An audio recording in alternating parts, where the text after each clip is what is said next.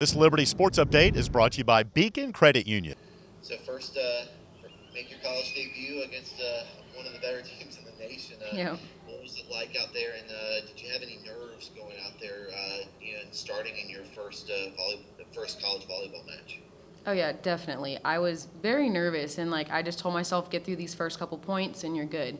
In my head I was like, okay, I need to speak out loud what I want to happen. So I walked around telling everyone, hey, you're a beast, I'm a beast, and we're going to kill it.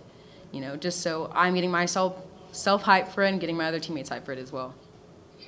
And it seemed like you guys, there was some nerves because it was the first match of the season, your first match in this arena, and a couple of that is your first match, and along with some of your other freshman teammates' first match at the college ranks. Did that factor into maybe the slow start with VCU being able to be an aggressor in the first couple of sets? Yeah, 100%. And I think when in the third set, when we had the other two freshmen come in, they definitely made a big impact because they saw the game, they got to get a feel for it. But I feel like as we all came in knowing that we're good and that we can help our team get further with this program, but I think we definitely were nervous in the beginning. VCU's size around the net, how much did that affect y'all's offense? And a lot of times when you had momentum, they would get a key block, and that shift momentum to their side. Oh yeah, I'm used to being the shorter outside, so I've gotten used to playing with the height.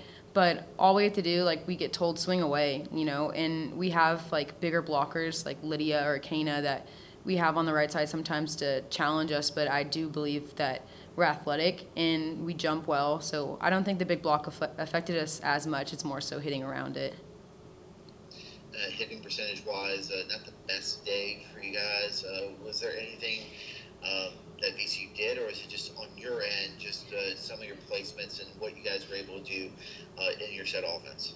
Yeah, I don't think that we hit terribly. I mean, it's not where we should be at, but I think we tried to stay aggressive and we didn't try and play timid, which I'd rather take an aggressive error over, just a panic error. When you were being recruited, they were still playing in the Vine Center, and they told you about this place. What was it like to actually get to play in here?